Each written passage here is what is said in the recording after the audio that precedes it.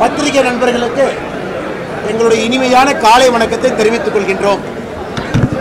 இந்த பத்திரிகையாளர் சந்திப்பில் நம்மோடு பாரதிய ஜனதா கட்சியினுடைய தேசிய தலைவர் ஐயா ஜே.பி. நட்டா அவர்கள் 2024 லோக்சபா தேர்தலுக்காக, பாராளுமன்ற தேர்தலுக்காக தமிழகத்திற்கு 2 மூத்த தலைவர்களை கொடுத்திருக்கிறாங்க. ஒருவர் பொறுப்பாளர் 2024 பாராளுமன்ற தேர்தல் ஐயா அரவிந்த் மேனன் அவர்கள், கேரள மாநிலத்தை சார்ந்தவங்க. மத்திய பிரதேசம், வெஸ்ட் பெங்கால், உத்தரப்பிரதேசம் எல்லா பகுதியிலும் பணியாற்றி ஒரு நீண்ட நெடிய அரசியல் அனுபவம் இருக்கக்கூடியவங்க. இரண்டாவது ஐயா பொங்குலட்டி சுதாகர் ரெட்டி அவர்கள், முன்னாள் எம்எல்சி, தமிழகத்தினுடைய இணை பொறுப்பாளராக இருந்து கொண்டிருக்கின்றார். இன்னைக்கு 2024 பாராளுமன்ற தேர்தலுடைய இணை பொறுப்பாளராக இருக்கிறாங்க. அதே போல நம்முடைய தமிழ்நாடு 2024 பாரதிய ஜனதா கட்சி தேர்தல் குழு அதனுடைய ஒருங்கிணைப்பாளராக இருக்கக்கூடிய மாநிலத்தினுடைய துணைத் தலைவர் அண்ணன் சக்கரவர்த்தி அவர்கள், இந்த பெருங்கோட்டத்தினுடைய பொறுப்பாளர் அண்ணன் கருணாகரராஜன் அவர்கள், எல்லா தலைவர்களும் இருக்கிறாங்க. இன்னைக்கு நம்முடைய பாரதிய ஜனதா கட்சி தமிழகத்தினுடைய தேர்தல் பணிமனையை திறந்திருக்கின்றோம். 2024 பாராளுமன்ற தேர்தலுக்கான தேர்தல் பணிமனை நம்முடைய மூத்த தலைவர்கள் எல்லோரும் வந்திருந்தார்கள். அவர்கள் முன்னிலையிலேயே திறந்திருக்கின்றோம். அதே போல 2 முக்கியமான விஷயங்களை உங்ககிட்ட சொல்ல வேண்டும் என்று நினைக்கின்றோம்.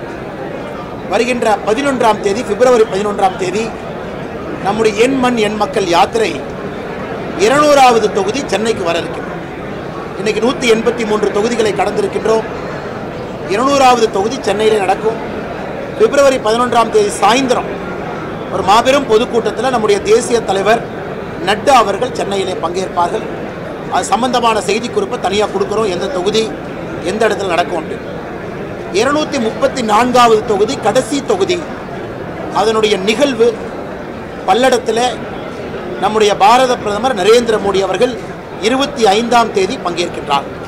பிப்ரவரி 25ஆம் தேதி ஞாயிற்றுக்கிழமை சாயந்தரம் சுமார் 3 மணி அளவில் பாரத பிரதமர் நரேந்திர மோடி அவர்கள் பல்லடத்தில் அதற்கென்று தனியாக ஒரு கிரவுண்டை தயார் பண்ணியிருக்கோம்.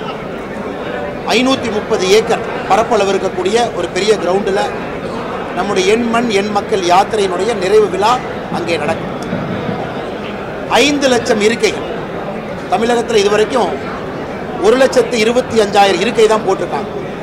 5 லட்சம் இருக்கை, 10 லட்சம் பொதுமக்கள், பாரதிய ஜனதா கட்சியுடைய தொண்டர்கள் பங்கேற்கக்கூடிய என் மண் என் மக்கள் நிறைவு விழா 530 ஏக்கரில் பல்லடத்தில் நடக்கிறது. பிரதமர் அவர்கள் வருகின்றார்கள். எங்களுக்கு மகிழ்ச்சியான செய்தி. குறிப்பாக எலெக்ஷனுக்கு எல்லாருமே தயாராகிட்டு இருக்கோம். தமிழக மக்களும் தயாராக இருக்கின்றார்கள். அது மிகப்பெரிய எழுச்சியான ஒரு மாநாடாக நடக்கும் என்பதிலே எந்த விதமான மாற்று கருத்தும் இல்லை. அந்த மாநாட்டிற்கு அந்த பகுதியினுடைய பெருங்கோட்ட பொறுப்பாளர் அண்ணன் ஏ.பி. முருகானந்தம் அவர்கள், மத்திய இணையமைச்சர் அண்ணன் முருகன் அவர்கள், அக்கா வானதி ஸ்ரீனிவாசன் அவர்கள், அந்த பகுதியினுடைய மூத்த தலைவர்கள் எல்லோருமே ஏற்பாட்டில் இறங்கியிருக்கிறாங்க. அவர்களுக்கும் இந்த நேரத்தில் எங்களுடைய நன்றிகளை தெரிவித்துக் கொள்கின்றோம். மற்றபடி பத்திரிகை நண்பர்கள் ரொம்ப நேரமாக காத்திருக்கீங்க. நேராக கேள்வி ஆரம்பிச்சிருங்க, நாங்கள் பதில் சொல்றோம். ஆனால் எல்லா இடமே பார்த்தோம். பிரதமர் அவர்கள் சென்னைக்கு 3 முறை வந்திருக்காங்க, திருச்சிக்கு 1 முறை வந்திருக்காங்க, திண்டுக்கல் பகுதிக்கு வந்திருக்காங்க. எலெக்ஷன் பிரச்சாரத்தின் பொழுது தென் தமிழகம் வருவதற்கு வாய்ப்புகள் இருக்கு. ஸோ கோயம்புத்தூர் பகுதிக்கு பிரதமர் அவர்கள் கடந்த 2.5 ஆண்டுகளாக வரல. கோவை பகுதிக்கு 2.5 ஆண்டுகளாக பிரதமருடைய வருகை, அரசு நிகழ்ச்சி அங்கே நடக்கலை. ஸோ சென்னை தான் லாஜிக்கலாக முடிச்சா இங்கே வைக்கலாம்னு தான் யோசிச்சோங்கன்னா, ஆனால் சென்னைக்கு பிரதமர் 3 முறை வந்திருப்பதால் பிரதமர் செல்லாத ஒரு புதிய பகுதிக்கு பிரதமரை அழைக்க வேண்டும் என்று கட்சியினுடைய மூத்த தலைவர்களுடைய யோசனை. அதன்படி நமக்கு அவ்வளோ இடம் வேணுங்கன்னா, ஏன்னா பார்க்கிங்கே உங்களுக்கு 300 ஏக்கர் தேவைப்படுது, மாநாட்டு பந்தலுக்கு 100 ஏக்கர் தேவைப்படுது, பிரதமருடைய ஹெலிகாப்டர் லேண்டிங் ஜோன் 25 ஏக்கர் தேவைப்படுது, மற்றபடி டாய்லெட்டு, உணவு, இதுக்கெல்லாம் இன்னொரு 70 ஏக்கர் தேவைப்படுது. இதெல்லாம் பார்க்கும் பொழுது அவ்வளோ பெரிய இடம், குறிப்பாக 5-6 பேர் வைத்திருக்கக்கூடிய நிலத்தையெல்லாம் கொடுப்பதற்கு தயாராக வந்தார்கள். அதனால்தான் பல்லடம் பக்கத்தில் மாதாப்பூர் அப்படிங்கிற பஞ்சாயத்து லிமிட்டில் இவ்வளவு பெரிய இடம் நமக்கு கிடைத்திருக்கு. அதை நிரவி சமன் செய்து அங்கே மாநாட்டு பந்தல் போட இருக்கும். சார், நேற்று வேலூரில் பிரச்சாரம் பண்ணும்போது வேலூர் நாடாளுமன்றத்திற்கு வேட்பாளர் இவர் தான் சொல்லி உறுதியாகிடுச்சு. ஐயா, நான் யார் பேரையும் சொல்லிங்க ஐயா. குறிப்பாக வேலூர் நாடா பாராளுமன்ற தொகுதியில் 2019 போட்டியிட்ட ஏசி சண்முகம் அவர்கள் என்ன செய்கிறாங்க, 2019 ஜெயிச்ச கதிரானந்த் அவர்கள் என்ன செய்கிறாங்கன்னு எல்லா மேடையிலையும் சொன்னாங்க. ஏசி சண்முகம் அவர்கள் அங்கே பணி செய்ய ஆரம்பித்து விட்டார்கள். அவர் எப்பொழுதுமே பணி செய்கிறார், எலெக்ஷனுக்காக பண்ணல. மெடிக்கல் கேம்ப்பு, எம்ப்ளாய்மெண்ட் கேம்ப்பு, அவருடைய பள்ளிக்கூடங்கள் எல்லாமே அங்கே தான் இருக்குது, கோவிலிருந்து எல்லாம் அங்கே இருக்குது. அதனால் ஏசி சண்முகம்னா கூட இருந்தாங்க. இது முறைப்படி யார் எந்த தொகுதிக்கான வேட்பாளர் என்பதை நம்முடைய பாராளுமன்ற குழு தான் முறைப்படி அறிவிப்பாங்க.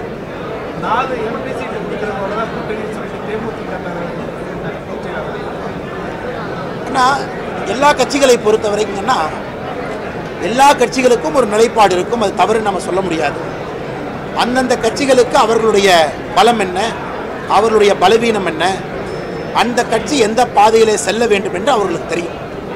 ஸோ கூட்டணி பேச்சுவார்த்தை என்பது ஒரு கடினமான ஒரு விஷயம். அவ்வளோ எளிதாக கூட்டணி பேச்சுவார்த்தை என்பதை முடிக்க முடியாது. ஏன் திராவிட முன்னேற்ற கழகத்தினுடைய கூட்டணி அப்படியே இருக்குன்னு சொல்கிறாங்க, அவர்களே தடுமாறி கொண்டிருக்கின்றார்கள், யாருக்கு என்ன கொடுக்கறது, யார் என்ன கேட்குறாங்க. அதனால் பாரதிய ஜனதா கட்சியை பொறுத்தவரை இன்னும் நேரம் இருக்குது. தலைவர்கள் பேசிக் கொண்டிருக்கின்றார்கள், சில தலைவர்கள் மேடைக்கு வந்திருக்காங்க, நீங்கள் பார்த்துருப்பீங்க. எங்களை பொறுத்தவரை அதற்கென்று அகில இந்திய அளவில் ஐயா அரவிந்த் மேனன் அவர்கள், ஐயா பொங்குலட்டி சுதாகர் ரெட்டி அவர்கள் இன்றைக்கி தமிழகத்திற்கு வந்துட்டாங்க. எல்லா விதமான feedback, opinion, ground level survey எல்லாத்துக்கிட்டையும் போய் பேசுகிறாங்க, கேட்குறாங்க. தமிழகம் எப்படி இருக்குன்னு புரிஞ்சுக்கிறாங்க. நீண்ட நெடிய அரசியல் அனுபவம் இருக்கிறாங்க. அல்லது கூட்டணியினுடைய தன்மை அது எப்படி இருக்கும் வருகின்ற காலத்தில் கண்டிப்பாக உங்களுக்கு நாங்கள் சொல்கிறோம். அண்ணா, யாரெல்லாம் பாரத பிரதமர் நரேந்திர மோடி அவர்களை ஏற்றுக்கொள்கிறார்களோ எல்லாரும் இணையத்தான் போகிறாங்க. இந்த கூட்டணிங்கிறது உங்களுக்கு தெரியும். ஏன் எல்லா பெரிய கட்சிகளுமே தமிழ்நாட்டில் சொல்கிறாங்க பிப்ரவரி கடைசின்னு ஏன் சொல்கிறாங்கன்னா, எல்லோருக்கும் தெரியும் தமிழகத்திலே கூட்டணி என்பது மிக வேகமாக ஷிஃப்ட் ஆகிட்டு இருக்கு. அதனால் யாருமே போன 2019 தேர்தல் எப்போ இருந்துச்சு, 2019 தேர்தல் டிசம்பர் ஜனவரியிலே ஃபைனலைஸ் ஆயிடுச்சு.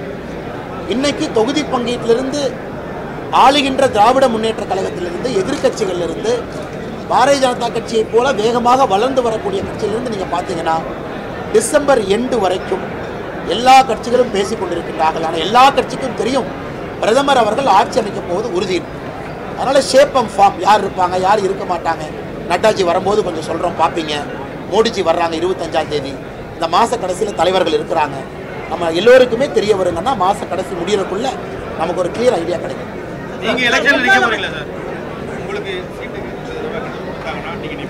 பாரதிய ஜனதா கட்சியை பொறுத்தவரை பாராளுமன்ற போர்டு தலைவர்கள் என்னை நில்லு என்று சொன்னால் நான் நிற்க போகிறேன், கட்சி பணி செய்ய என்று சொன்னால் கட்சி பணி செய்ய போகிறேன். ஆனால் உங்களுக்கு தெரியும் இது ஒரு 6 மாதம் 7 மாதம் யாத்திரைங்க, நான் நீண்ட நெடி யாத்திரை.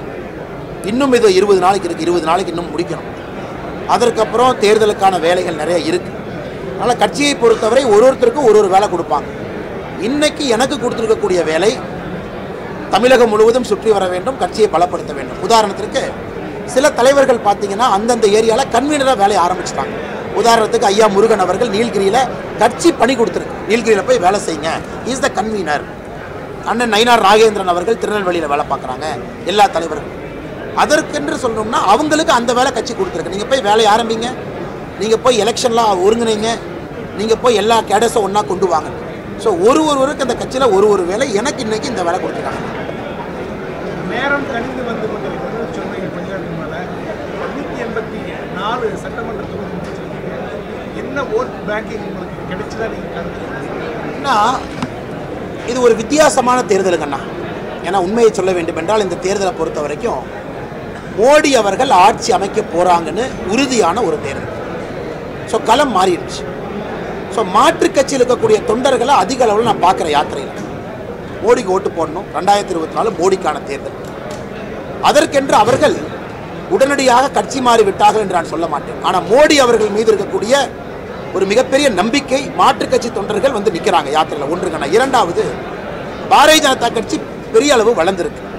அதனால் என்னை பொறுத்தவரை வாக்கு வங்கி அப்படின்னு நீங்கள் கேட்டிங்கன்னா, நீங்கள் எல்லோரும் திரும்பி பார்க்கும் அளவுக்கு ஒரு மிகப்பெரிய எழுச்சியான ஒரு வாக்கு சதவீதத்தை தாண்டுவது மட்டுமல்ல, மிகப்பெரிய அளவில் பாராளுமன்ற உறுப்பினர்களும் பாரதிய ஜனதா கட்சி இந்த முறை பெறும், தேசிய ஜனநாயக கூட்டணி பெறும். தமிழ்நாட்டில் இருக்கிறவங்க ராமர் கோயிலுக்கு போயிட்டு சாமி கும்பிட்டு வந்தாலும் வந்துருவாங்க. ஆனால் பிஜேபி ஓட்டு போட மாட்டாங்கன்னு சொல்லிட்டு உதயநிதி ஸ்டாலின் சொல்லுவாங்க. அண்ணா, பிரதமர் அவர்கள் நேற்று அஸ்ஸாமில் பேசினாங்க. கவுஹாட்டியில் பாரத பிரதமர் நரேந்திர மோடி அவர்கள் பேசினாங்க. நம்முடைய காசி விஸ்வநாதர் கோவில் சீரமைப்புக்கு பிறகு போன ஆண்டு மட்டும் 8.5 கோடி பேர் போயிட்டு வந்திருக்காங்க. 8.5 crore ஒரே வருஷத்தில் காசி விஸ்வநாதர் கோவில். உஜ்ஜைன் மகாகாளீஸ்வரர் கோவில் சீரமைப்புக்கு பிறகு 5 கோடி பேர் போயிருக்காங்க. இன்னைக்கு உத்தரப்பிரதேசத்தில் ராமர் கோவில் பிராண பிரதிஷ்டை நடந்த பிறகு முந்தானேத்து வரைக்கும் 24 லட்சம் பேர் போயிருக்காங்க. எதுக்கு இந்த நம்பரை சொல்றாங்கன்னா, இந்தியாவிலே ஆன்மீகம் என்பது வந்துவிட்டது. இன்னைக்கு ஆன்மீக டூரிசம், நேற்று பிரதமர் அவர்கள் ஸ்பிரிச்சுவல் டூரிசம்னு ஒரு வார்த்தையை பயன்படுத்தினாங்க. ஆனால் ராமர் கோவிலுக்கு போறவங்களா இருக்கட்டும், பழனிமலைக்கு போறவங்களா இருக்கட்டும், திருவண்ணாமலைக்கு போறவங்களா இருக்கட்டும், எல்லாருக்கும் தெரியும் திமுக அரசு ஆண்டவனுக்கு எதிரான அரசு, இது கடவுளுக்கு எதிரான அரசுன்னு எல்லாத்துக்குமே தெரியும். அதனால் உதயநிதி ஸ்டாலின் அவர்கள் என்ன வேணாலும் சொல்லலாம். ராமர் கோவில், உஜ்ஜைன் மகாகாளீஸ்வரர், வாரணாசியில் இருக்கக்கூடிய காசி விஸ்வநாதர், இவங்க எல்லோருமே அரசியலுக்காக பாரதிய ஜனதா கட்சி எதுவும் பண்ணல. ஆனால் கோவிலை போய் பார்த்த பிறகு அவர்களுக்கு தெரியும் இந்தியாவினுடைய கலாச்சாரத்தை மீட்டெடுக்கக்கூடிய பாரத பிரதமர் நரேந்திர மோடி அவர்களுக்கு ஆதரவு கொடுக்க வேண்டும் என்று மக்கள் வர்றாங்க. உதாரணத்திற்கு திருவண்ணாமலையில் நாங்கள் சொல்லியிருக்கோம், நீங்கள் பாரதிய ஜனதா கட்சியினுடைய எம்பியை கொடுங்க, நாங்கள் 1000 கோடி ரூபாய் திருவண்ணாமலை கோயிலுக்கு கொண்டு வரோம். ஏன்னா காசி விஸ்வநாதர் காரிடர் கட்டியதை போல திருவண்ணாமலைக்கும் நம்ம கட்டுவோம். பஞ்சபூத ஸ்தலத்துக்கு பணத்தை நாங்கள் கொண்டு வரோம். அதை சுற்றி ஒரு டூரிசமை பில்டு பண்ணுறோம், அதை சுற்றி ஒரு வணிகத்தை பில்டு பண்ணுறோம்.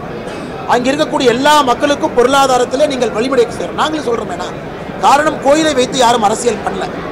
ஆனால் கோவில் ஒரு புனரமைப்பு மூலமாக, அதன் மூலமாக வரக்கூடிய வருமானம் சுற்றில் இருக்கக்கூடிய எல்லா மனிதர்களுக்கும் ஒரு பொருளாதார தாக்கத்தை ஏற்படுத்தும்.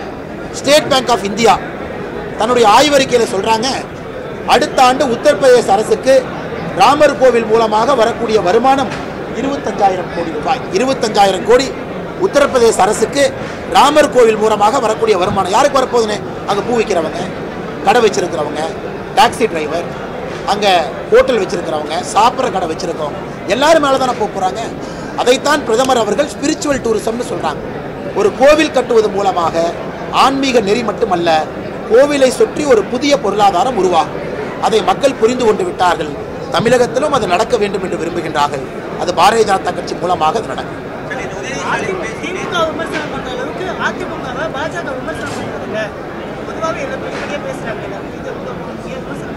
சார், இன்னைக்கு தமிழகத்தில் ஆளும் கட்சி திராவிட முன்னேற்ற கழகம். ஆண்ட கட்சிகள் பல பேர் இருக்காங்க. 1967 வரைக்கும் காங்கிரஸ் இருந்தாங்க. காங்கிரஸை விமர்சனம் பண்ணுமா நீங்களே சொல்லுங்க. நேற்று ஒரு காங்கிரஸ் எம்பி திருவள்ளூரில் அதானி தான் போய் கோயிலை திறந்தாருங்க. One Congress MP in Tiruvallur says, Adani opened the temple. What is this? That person doesn't even know the difference between who opened the temple.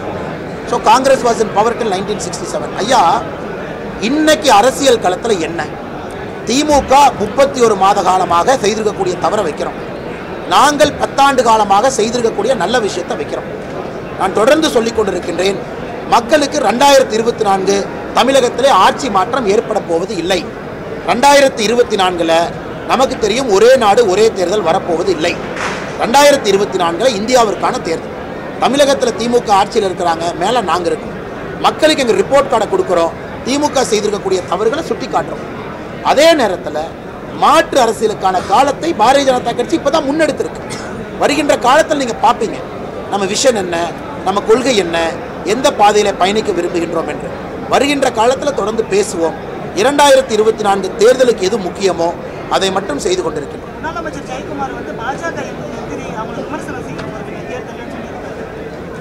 அப்போ எதுக்கு டெய்லி என்னை பார்த்து கத்திக்கிட்டு இருக்காங்க அண்ணே?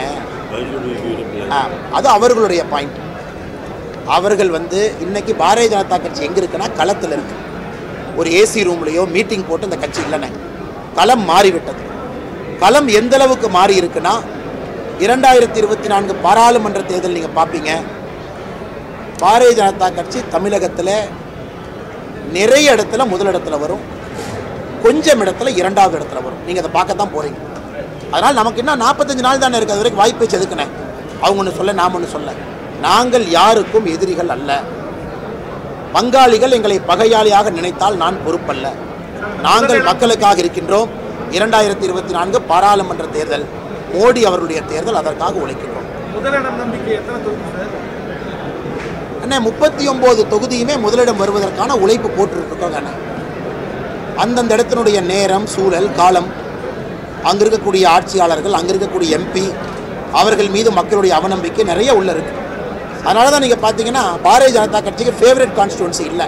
இல்லை இந்த 5ல் தான் நிற்பாங்க, இந்த 8ல் தான் நிற்பாங்க, இந்த 10ல் தான் நிற்பாங்க. இன்னைக்கு 39 தொகுதிக்கும் பொறுப்பாளர், 234 சட்டமன்ற தொகுதிக்கும் பொறுப்பாளர். எல்லா இடத்திலும் பாரதிய ஜனதா கட்சியுடைய வேலை நடக்குது. யாத்திரை கூட இங்கே தான் போவாங்க, பாரதிய ஜனதா கட்சி இடம். எல்லா இடத்துக்கும் போகிறோம், 234 தொகுதிக்கும் போகிறோம். நாங்கள் ஏற்கனவே நின்னடம், நாங்கள் ஜெயிச்சடம், நாங்கள் 2வது மன்னர் போகல. நாங்கள் 39 தொகுதிகளையும் 234 சட்டமன்ற தொகுதியிலும் சமமாக பார்க்கின்றோம். அதனால தான் யாத்திரையை எல்லா இடத்துக்கும் சமமாக போகுதுங்கண்ணா. மாநிலத்தில் பெரிய கட்சிகள் ரெண்டுமே தனித்தனியாக இருக்குது. பாஜக இதோட கூட்டணி இல்லை. என்ன நம்பிக்கையில் பாஜக முதலிடத்தை நோக்கி பயணிக்கிறது? என்ன, ஒரு எலெக்ஷனுமே வித்தியாசமான எலெக்ஷன். ஒரு எலெக்ஷனுக்கும் இன்னொரு எலெக்ஷனுக்கும் சம்பந்தம் இல்லை. 2019க்கும் 2024க்கும் சம்பந்தம் இல்லை. 2024க்கும் 2021க்கும் சம்பந்தம் இல்லை. 2024 களம் மோடி அவர்களுக்கான களம். மோடி அவர்கள் 3வது முறை வர வேண்டும் என்பதற்கான தேர்தல். ஒரு பட்டி தொட்டியில் ஒரு சின்ன குழந்தை கூட மோடி அவர்களுடைய நல்லாட்சி, குட் கவர்னன்ஸ்க்காக, மோடி அவர்களுடைய ஊழல் இல்லாத ஆட்சி, நான் கரப்ட் கவர்மெண்ட்டுக்காக, மோடி அவர்களுடைய ஸ்ட்ராங் கவர்மெண்ட், வலிமையான ஆட்சிக்காக கட்சி மாறி ஓட்டு போடுறதுக்கு தயாராகிட்டாங்க. களம் அதை தான் சொல்லுது. இன்னைக்கு தமிழகத்தில் யாரும் கூட தங்களை பிரதம மந்திரி வேட்பாளராக சொல்லிக்கொள்ள முடியாது. யாரும் தன்னை இணை பிரதம மந்திரி வேட்பாளராகவும் சொல்ல முடியாது. இன்னைக்கு இந்தியாவிலே பிரதம மந்திரி வேட்பாளர் மட்டுமல்ல, தொடர்ந்து பிரதமராக இருக்கக்கூடிய ஒரே தகுதி மோடி அவர். அதனால தான் இந்த தேர்தல் ஸ்பெஷல். அதனால் இந்த தேர்தலில் மாற்றுக் கட்சி நண்பர்கள் எல்லோரும் மோடி அவர்களுக்கு வாக்களிப்பதற்கு தயாராக.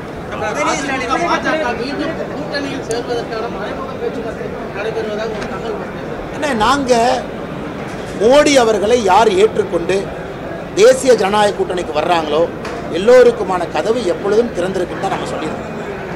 மற்றபடி பேச்சுவார்த்தை, ஒருத்தரை போய் நாங்கள் கூப்பிட்றோம் வாங்க, அதற்கான நேரமும் காலமும் இது இல்லைங்க. மோடி அவங்களை ஏற்றுக்கணும், தேசிய ஜனநாயக கூட்டணியில் இருக்கணும், மோடி அவருடைய கருத்தை வலிமைப்படுத்துவதற்கு அவங்க வரணும். அவங்க பிரச்சனையே மோடி ஏற்றுக்கிறது தான் பிரச்சனை சார். உங்களுடைய அந்த பிரச்சாரத்தில் தான் அவங்க பிரச்சனை ஏற்பட்டுருக்காங்க. மோடி அண்ணாமலையுடைய பிரச்சாரம் தலைவா இன்னைக்கு மோடி அவர்களை ஏற்றுக்கணும், அதுதான் கிரவுண்ட் லெவல். அதன் பிறகு ஒரு தலைவர்களுக்கு ஒரு கொள்கை, இப்படி தான் கட்சி இருக்கணும்னு நினைக்கிறாங்க, இப்படி தான் போகணும்னு நினைக்கிறாங்க. அதை யாரும் தடுக்க போவதில்லை. இன்றைக்கி பாரதிய ஜனதா கட்சியை பொறுத்தவரை நீங்கள் பார்க்குறீங்க, எங்களுக்கு நாங்கள் செய்ய வேலையும் அதிகமாக இருக்குது. என்னை ஒருத்தர் எதுக்குறாங்க அப்படிங்கிறக்காக நான் என்னை மாற்றிக்கிட்டாங்க, நான் அப்படியே தான் இருக்கேன், அதே தான் பேசுகிறேன். நான் பேச்சை மாற்றிக்கிட்டேன்னா மக்களுக்கு எது உண்மையாக தொடர்ந்து பேசி கொண்டு இருக்கின்றேன். என் பேச்சை நான் எப்பவும் மாற்றுறது கிடையாது. 6 மாதத்துக்கு முன்னாடி எப்படி பேசணும் அதே தான் இன்றைக்கும் பேசுகிறேன். நான் பேச்சை மாற்றி பேசுகிறவன் கிடையாது.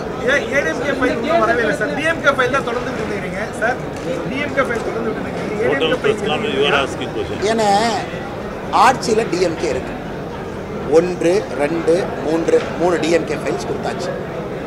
இன்னைக்கு நான் 1984 பிறந்தேன். அதுக்கு முன்னாடியே பல கட்சிகள் ஆட்சியில் இருக்கு. நான் அரசியலுக்கு 2020 ஆகஸ்ட் 25ஆம் தேதி அரசியலுக்கு வந்தேன். சரியாண்ணே, என்னுடைய அரசியல் காலகட்டமே 3 ஆண்டுகள். இந்த 3 ஆண்டுகளில் சில விஷயத்தில் நான் தெளிவாக இருக்கின்றேன். குடும்ப ஆட்சி, ஊழல் ஆட்சி, ஜாதி அரசியல், அடாவடித்தனமான அரசியல். நான் ஏற்கனவே அந்த கேள்விக்கு பதில் சொல்லியிருந்தேன். எங்களுக்கு இருக்கக்கூடிய நேரத்தை எப்படி பயன்படுத்த வேண்டும் என்பதில் தெளிவாக இருக்கின்றோம். திமுக ஆட்சியில் இருக்காங்க, நாங்கள் ஆட்சியில் இருக்கோம். என் பேச்சு இரண்டையும் சுற்றி தான் வருது. திமுக செய்திருக்கக்கூடிய தவறுகள், நான் அரசியலுக்கு வந்ததிலிருந்து என்னுடைய பேச்சில் நான் தெளிவாக இருக்கேன். அதே நேரத்தில் பாரதிய ஜனதா கட்சி மாற்று அரசியலில் கால் வைக்க ஆரம்பித்து விட்டது. வருகின்ற காலத்தில் பார்ப்பீங்க. 2024 தமிழ்நாட்டுக்கான தேர்தல் இல்லை. தமிழ்நாட்டில் பிஜேபியா, இந்த கட்சியா, அந்த கட்சினா எல்லா கட்சியும் விமர்சித்து நான் சொல்கிறேன். அது 2026க்கான தேர்தல். 2024 இன்னைக்கு தமிழ்நாட்டில் நீங்கள் சொல்கிற கட்சியில் பிரதம மந்திரி வேட்பாளர் இருந்தால் நான் விமர்சிக்கிறேன். பிரதம மந்திரி வேட்பாளர் இல்லை. இந்தி கூட்டணியில் டிஎம்கே இருக்கிறாங்க, அவர்கள் எங்களுக்கு எதிராக இருக்கிறாங்க, களமாடி கொண்டிருக்கிறாங்க. நாங்கள் 10 ஆண்டு ஆட்சியில் இருக்கோம். ரிப்போர்ட் கார்டு கொடுக்க வேண்டிய கடமை எங்களுக்கு. 2024க்கு என்ன தேவையோ அதை பேசிக் கொண்டிருக்கிறோம். இந்த